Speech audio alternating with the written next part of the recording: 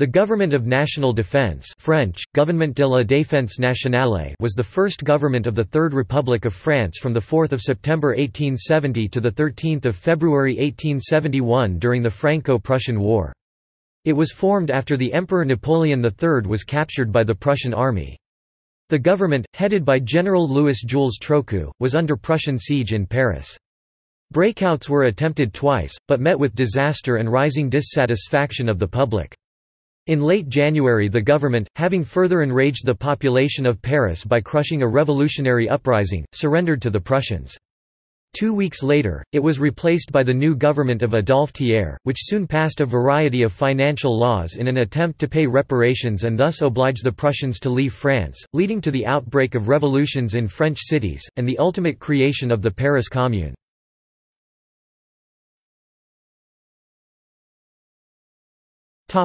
Origins. When the Franco-Prussian War began in 1870, France was under the control of Emperor Louis Napoleon III. A National Assembly was based in Paris, but its powers were limited. Widespread discontent amongst Assembly members before the war, particularly amongst socialist members, had given Louis Napoleon many enemies. At the disastrous Battle of Sedan, Louis Napoleon was captured by the Prussian army, leaving France effectively without a government. When news of Louis Napoleon's capture reached Paris, leading members of the National Assembly rushed to the Hôtel de Ville to declare a new government. At the Hôtel de Ville, Léon Gambetta publicly declared the founding of the Government of National Defense on September 4, and the government immediately assumed control of all affairs in France, intending to continue the war against Prussia.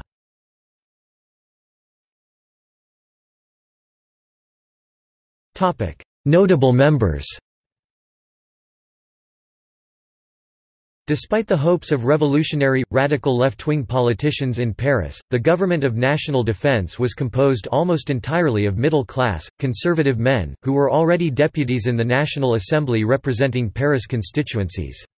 When offered the post of president, Jules Trochu accepted it based on the Assembly's promise that they would "resolutely defend religion, property, and the family."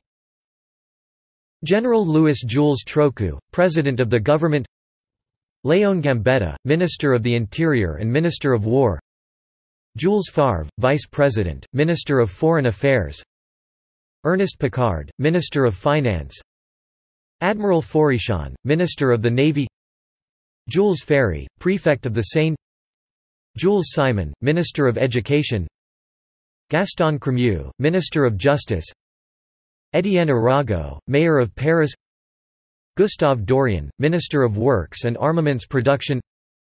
Henri Rochefort, Minister without portfolio. Rochefort was accepted into the government after the attempted coup of October 31 as a show of good faith to extremist Republicans, but resigned his position in November 1870. The new government was almost entirely middle class, and citizens of Paris wondered how long the uneasy alliance between the revolutionary left-wing Republicans and the conservative right-wing Republicans would last. The Government of National Defense quickly received official recognition from leading world powers in the following days, except from Prussia. The Prussian Chancellor, Otto von Bismarck, was concerned that the new body could not act as France's government, as it was composed entirely of men from Paris, without any consideration being given to the rest of France. This was not a great concern to the government though, as its members intended to continue the war against Prussia.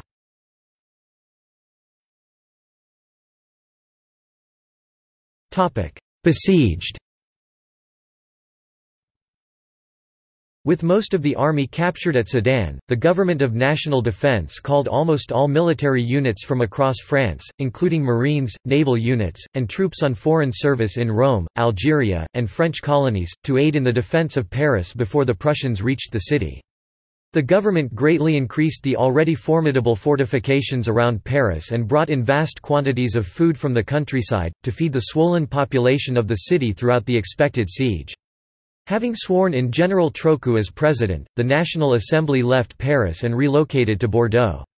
Concerned that the rest of the country might complain about the Parisian-dominated government, Admiral Forichon and Gaston Crémieux, both elderly men, were dispatched to Tours as a representative delegation on behalf of the government in Paris.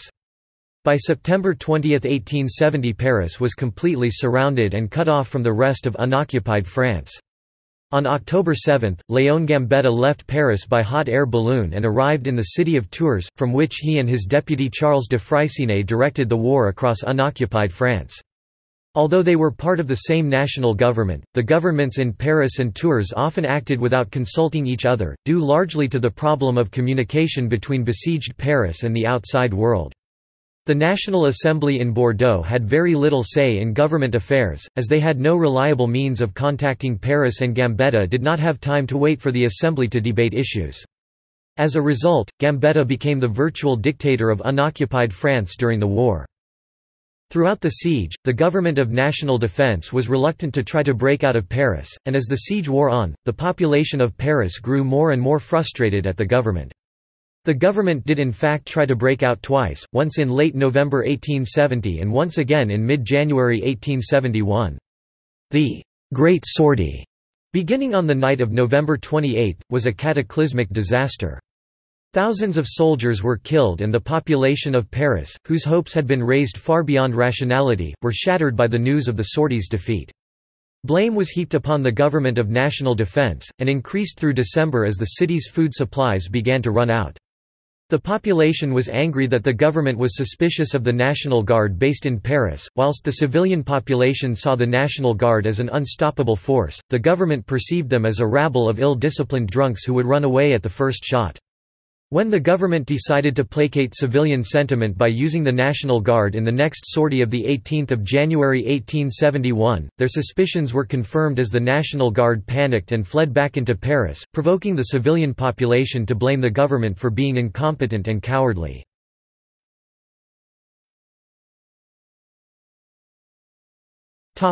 End of the government.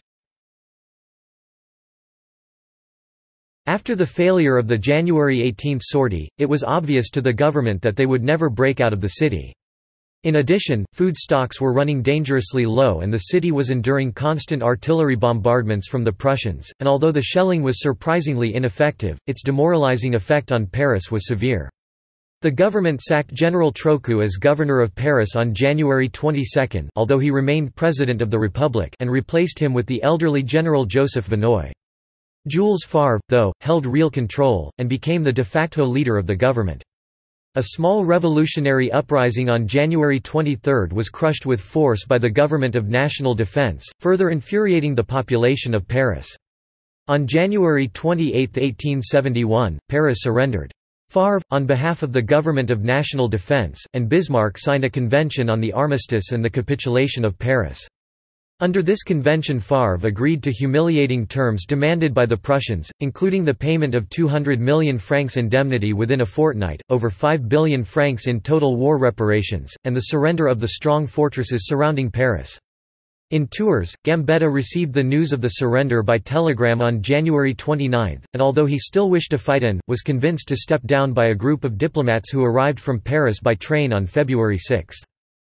The negotiations had guaranteed national elections to create a new French government, and on February 8, 1871 French citizens, except those in the occupied Prussian territories, voted for a new government.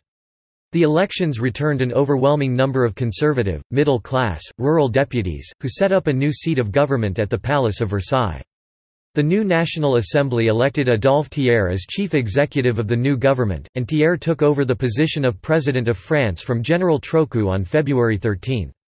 Eager to pay reparations and thus oblige the Prussians to leave France, the new government passed a variety of financial laws which deeply angered Parisians, leading to the outbreak of revolutions in French cities, and the ultimate creation of the Paris Commune.